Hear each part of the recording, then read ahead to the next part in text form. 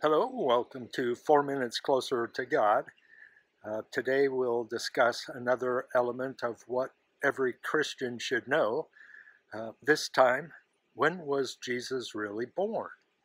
So we do celebrate Christmas on December 25th, but that comes to us not from the Bible, but from Christian history and from pagan worship that was going on to the unconquered sun, Sol Invictus. And so instead of spelling sun, S-U-N, which is what they were worshiping at the time on December 25th, as we moved from the shortest day of the calendar year and the days started getting longer, the sun was returning to the night sky.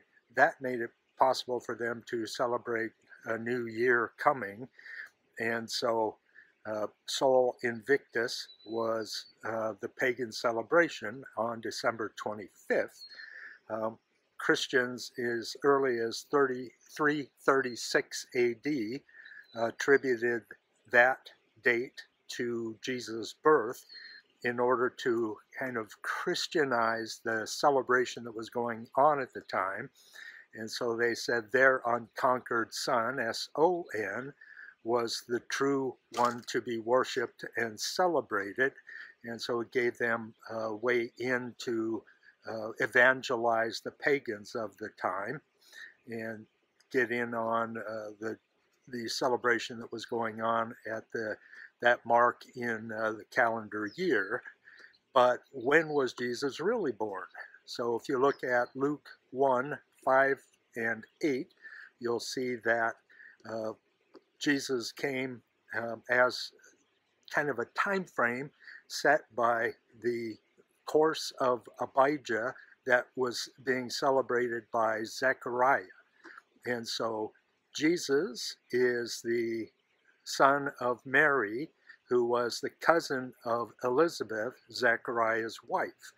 And so he was doing his priestly duty early to mid-June, and was told then that his barren wife would have a child.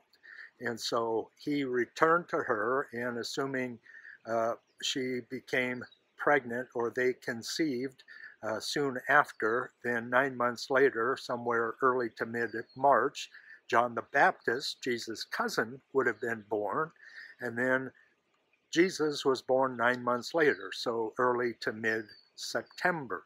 So according to putting those scriptures together, we get the idea that it was not December 25th, but around the festival or the feast days of Trumpets and Tabernacles. And so that's important to us because the Feast of Trumpets is the Jewish New Year.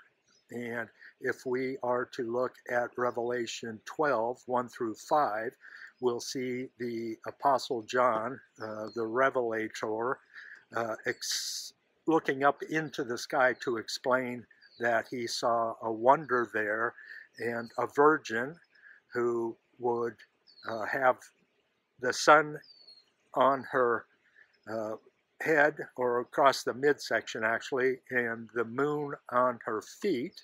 And this astronomical observation comes on September 11th, 3 BC. So that's when we can see Jesus was born.